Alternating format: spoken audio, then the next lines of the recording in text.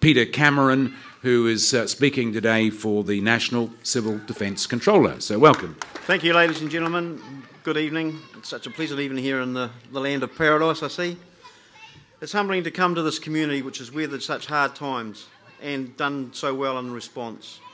And as a citizen of Christchurch, I'm really proud of the way in which our community has responded.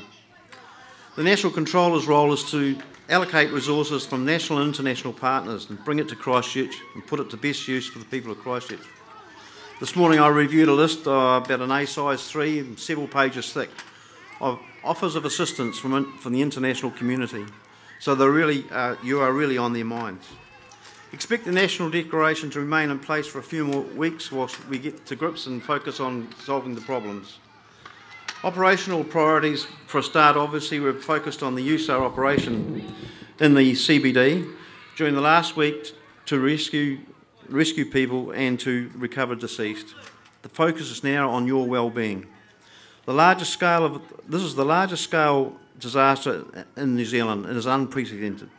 The response is the largest, most complex undertaking that New Zealand has embarked on, hence the declaration of a national emergency.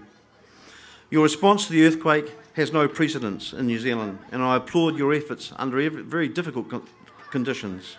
Welfare is now our focus, and welfare includes the provision of water, sewage and electricity, which fortunately you seem to have over here in Lyttelton. We know we're not been able to get it correct all the time, but we'll give our best effort.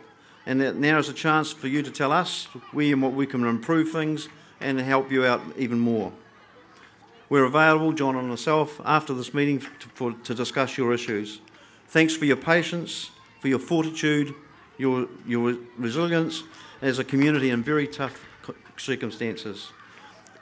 The operational response team aims to help you and the people of Lyttelton to get back on their feet. Thank you.